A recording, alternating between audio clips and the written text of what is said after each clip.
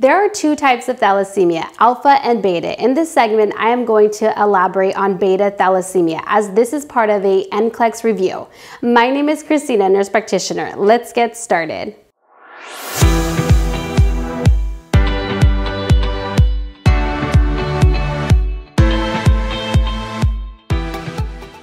Thalassemia is a hereditary disorder that overproduces hemoglobin chains that clump together with red blood cells that results in hemolysis, which in other words is destruction of red blood cells. So typically there is a family history of thalassemia. So when it runs in the family, the patient should definitely be checked out to see if they have the gene to better help manage their lifestyle. So as I mentioned earlier, there are two types of thalassemia, which is alpha and beta thalassemia. Alpha thalassemia is minimal and usually goes unnoticed unless genetic testing was done. Typically, this is found in patients from Mediterranean descent or Asians.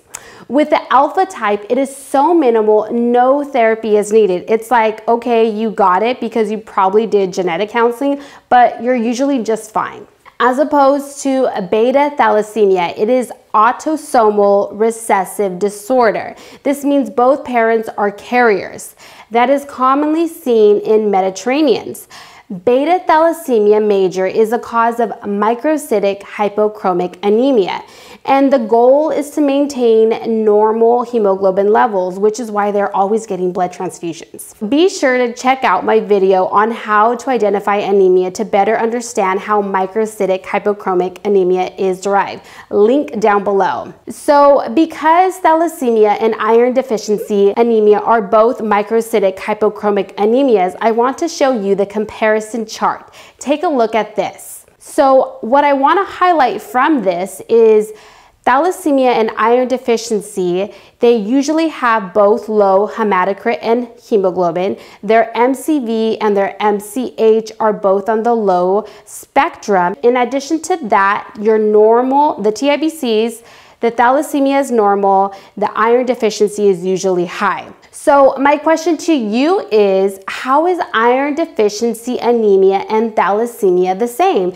Is it A, is it a genetic disorder? Is it B, the TIBC and RDW are within normal? Or is it C, both are common in patients with microcytic hypochromic anemia? The answer is C. Both are common in patients with microcytic hypochromic anemias. Here is a clinical presentation of your patient with beta thalassemia major. They would have microcytic hypochromic anemia.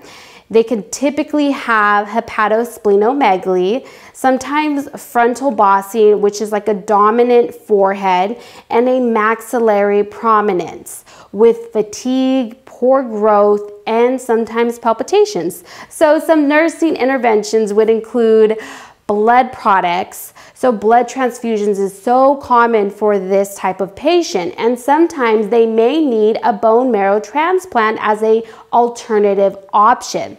You definitely want to have your patient avoid iron, and chelation therapy is usually used to treat iron overload for multiple blood transfusions. And last, some take-home messages would be to encourage the patient to be up to date on their vaccines and annual recommendations such as flu vaccines, and also encourage genetic counseling as well.